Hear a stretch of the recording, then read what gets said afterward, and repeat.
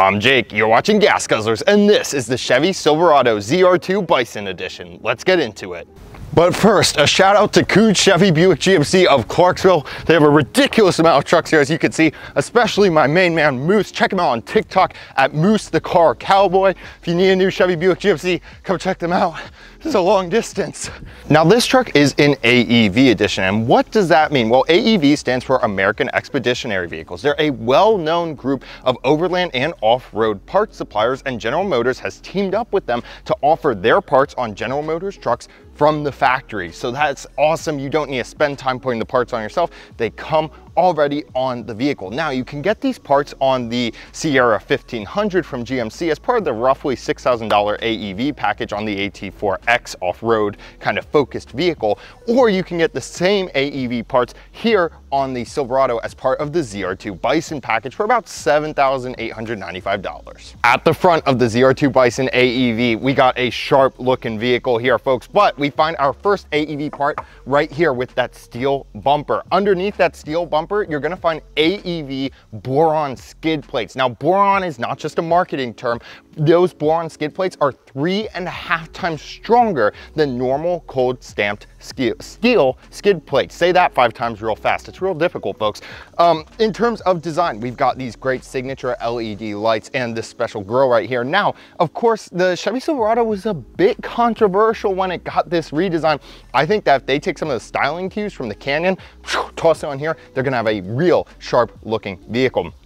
Now, I want to go back to the bumper because this bumper redesign, it's not just to look pretty, it has some functional elements to it. For example, it increases the approach angle to 32.5 degrees. Combine that with 11.2 inches of ground clearance and you're going to be going places. Here at the side of the Silverado ZR2 Bison, we got some mean looking 18-inch wheels here. Those are wrapped in 33-inch Goodyear all-terrain tires. Now, I really like that the AT4X, the GMC version of this vehicle, has laser engraving on the wheels. I think that looks real sharp, and I think they should offer that here on the Chevy version as well. But I get it, you gotta have something for people to upgrade to. We have this rocker panel right here. This is part of that AEV edition package. It's gonna protect the vehicle when you're off-roading, and when you're not off-roading, you can bolt a step onto there so it's easier to get in and out of the vehicle. Something else helping the off-road performance, how about the DSSB shocks back you're gonna find back there? Those are gonna help dampen the vehicle as you're going at high speeds, especially when you do have to slow down because you're off-road and in a low traction environment. This vehicle does have front and rear locking differentials. That means that you can lock the wheels on one axle together so they spin at the same rate. That's helpful in getting out of low traction situations. Something else that's gonna help you in pretty much all off-road situations, how about the 2-inch factory lift on this vehicle? The GMC Sierra 1500 is also going to have these same features if you go for the AT4/AT4X. Here at the rear of the Silverado, we have our multi-pro tailgate. This is a $445 option, but it's a pretty fun little option. For those of you who don't know, you have a little baby tailgate back here, and then you have the big tailgate. Now, something that's interesting about this is General Motors heard from their customers. They said, hey, we don't like this baby tailgate because it comes down and it hits all of our trailering connections down here. General Motors said, we got you covered. If you press and hold this top button for 3 seconds, it will disable the tiny tailgate, and that way you won't accidentally release it and hit your trailering connections. Good thinking there, General Motors. Now, if we drop this, we drop the main tailgate first, then we reach under and drop the baby tailgate. We can pull this out and it becomes a step. Now, this is actually not my preferred use of this rear area. I think the better way of using this is getting some speakers in here. You can take out these little panels and put in a speaker. It's about a $900 accessory, and then you have the ultimate tailgating machine. If you're liking the video, make sure to like and subscribe to Gas Guzzlers for more weekly automotive content. All right, folks, let's get back into it.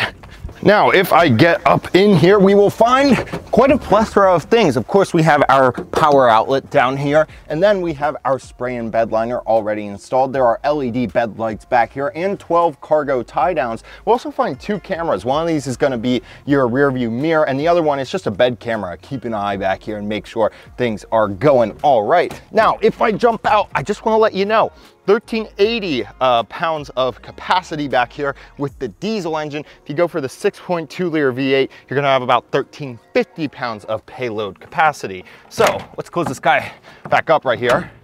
Want to point out AEV bumper back here with these recovery hooks. Now, of course, since this is the ZR2 Bison AEV edition, we have the upgrade 6.2 liter V8 gasoline motor, and that's going to be putting out around 420 horsepower, 460 pound-feet of torque. Gas mileage isn't going to be as good as the diesel. You're going to be getting around 14 miles a gallon in the city, around 17 on the highway.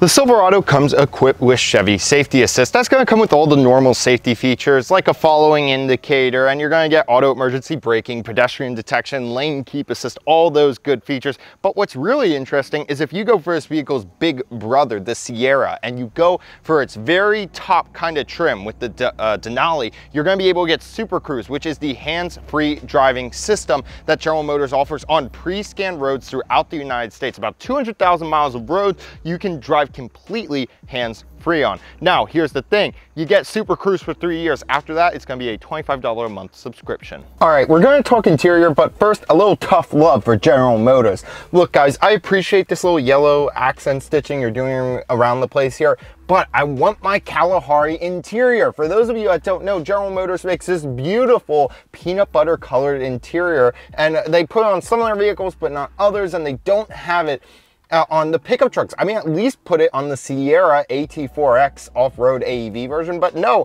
all we can get is the black interiors. Now, on the Sierras, on the off-road versions, you can get Kalahari accents, but here in the Silverado, we're stuck with this yellow accent, which looks fine, but I don't know, guys. Come on.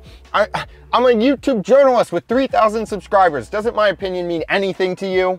Jokes aside, this is a pretty solid interior. I really like the horizontal layout of everything. It feels easy to access everything in here, and everything just looks really sharp. Ford and GM pickup trucks used to leave so much to be desired. And you know, this is an $86,000 truck. It would be ridiculous to have a not nice interior in here, but I'm glad they put a little effort into designing this interior. It's a big step up from the previous kind of pre-refresh version of these trucks. Ram has them beat in terms of materials. Some of these materials feel a little bit abrasive, a little bit cheap, but in terms of the actual visual aesthetic of this interior, I really have high praise for it.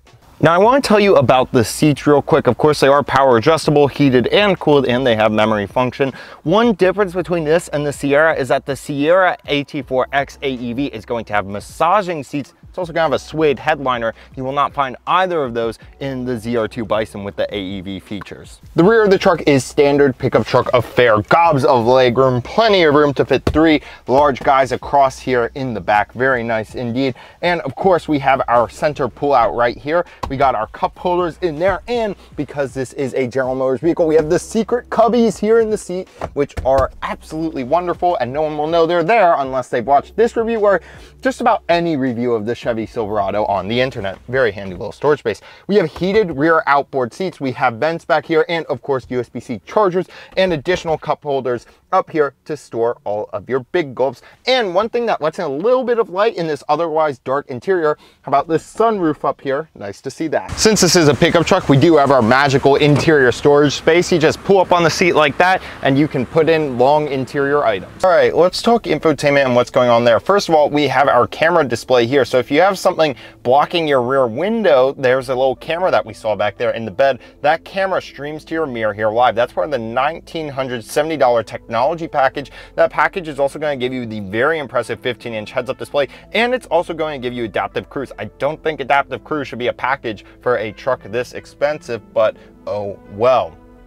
Looking down, let's take a look at your airplane switches. Love to see the airplane switches here. Inspired, you know, it came from the Mustang. Mustang started doing this, then all the brands started using airplane switches. That combined with the shifter that makes you feel like it's an airplane throttle, this is just a cool interior. I feel like I'm ready for takeoff. Your infotainment system here is standard GM affair. Of course, they made big news by integrating Google straight in. So if you go to your maps, you will see it is just Google Maps. This is not some automaker proprietary not very good map. It's actually just it has Google Maps and Google Assistant built right in. Of course, we have a trailering button right here, so you can add a new trailer and tell the truck all about it to optimize performance and all of your safety features as well.